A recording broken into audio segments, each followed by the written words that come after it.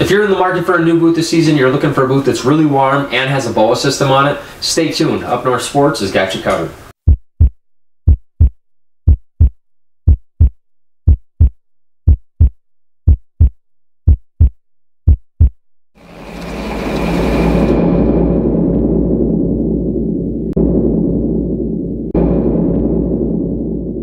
Hey everybody, this video you're checking out today is going to feature the brand new Klim Klutch Boa boot. Brand new for the Klim lineup this season. You're not going to see the Arctic boot, so this Klutch boot is going to be the one that's going to be replacing that for this upcoming season. You're going to find it in two different colorways today. I'm featuring the black and high vis model. You also find a black model as well. Insulation wise, you're looking at 800 grams, which is going to be the heaviest boot as far as insulation goes in the Klim lineup for this season. So when comparing this to the Adrenaline boot, what are the main differences? Well, the Adrenaline has 600 grams of thinsulate insulation. The Klutch will have 800.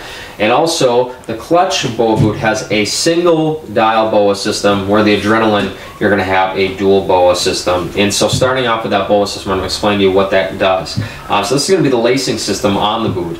When you have one dial on there, that's going to tighten the entirety of this tongue here. With the dual BOA, which you'll see on the Adrenaline, the one on the side will actually tighten from the top of the midfoot down, and the BOA system on the top here is going to tighten the top of the tongue and upward, so you're able to kind of split out that tension and find a more specific fit. So that's going to be your main difference if you're looking at a dual or a single BOA system. Now, if you're not familiar with one of these and you've never used one, I'm going to show you how to use it. It's super easy, and we're actually kind of seeing that trend where more and more customers are using the BOA system just for the ease of it, and it's a lifetime warranty on the cable or the dial if it would ever break. So to utilize that, you want to pop the dial inward to tighten the BOA system, and then when you want to release that, you're going to pull outward. So you pop it in and then crank to your desired tightness there.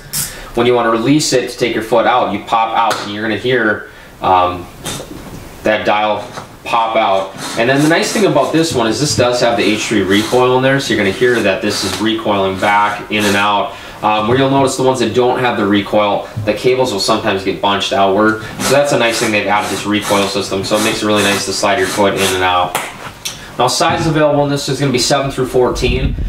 Klim does not make half sizes, but what they do is they actually include a half size insert in the box.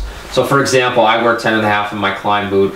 I bought a size 11. I slid in the half size insert to make my 10.5. So that's a really nice thing that Klim does offer that comes in every box.